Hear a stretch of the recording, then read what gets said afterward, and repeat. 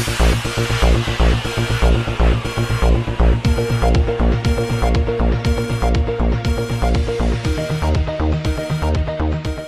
अस्सलाम वालेकुम नाज़रीन। वज़ीर आज़म इमरान खान और वज़ीर आला पंजाब सरदार उस्मान बुज़दार की हिदायत पर फलाही प्रोग्राम के तहत ज़िला इंतज़ामिया और चनाब क्लब के इश्तराक से लॉकडाउन के मुतासरा मुस्तहिक़ ख़ानदानों में राशन तकसीम करने का रफ़ाही अमल जारी है।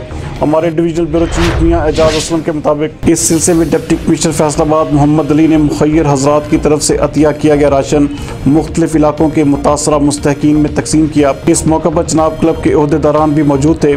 फूड पैकेट्स में आटा, घी, चावल, चीनी, दालें, सुर्ख मिर्च और दीगर मसाला जात, चाय की पत्ती व दीगर अशियाए खोदनी के अलावा नहाने और कपड़े धोने वाला साबुन भी शामिल था। डिप्टी कमिश्नर ने लॉकडाउन से मुतासरा मुस्तहिक़ अफराद से यकजहती और हमदर्दी का इजहार करते हुए कहा कि कोरोना वायरस की वबा के फैलाव को रोकने के लिए लॉकडाउन नागुज़ीर था, लेकिन दिहाड़ीदार, मेहनत कशों और ज़रूरतमंद अफराद की मुकम्मल हाजत रवाई की जा रही है और उन्हें रोज़मर्रा इस्तेमाल की ग़िज़ाई अशिया की फराहमी के लिए हुकूमत और सरकारी इदारों समेत इंसानियत का दर्द रखने वाले मुखय्यर हज़रात सरगर्म अमल हैं।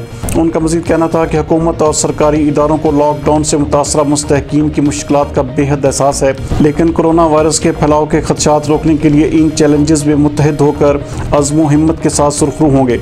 उन्होंने राशन हासिल करने वाले ख़ानदानों से कहा कि वो कोरोना वायरस से बचने के लिए ज़िम्मेदारी के साथ एहतियाती तदाबीर पर अमल करें ताकि हुकूमती इक़दामात को कामयाबी से हमकिनार करने में कोई कसर बाकी न रहे। उनका मज़ीद कहना था कि मुस्तहिक़ अफराद की मदद और बहाली का ये फलाही प्रोग्राम जारी रहेगा। राशन हासिल करने वाले अफराद ने हुकूमत, ज़िला इंतज़ामिया और मुखय्यर हज़रात का शुक्रिया अदा करते हुए कहा कि आजमाइश की इस घड़ी में वो साबित कदम है।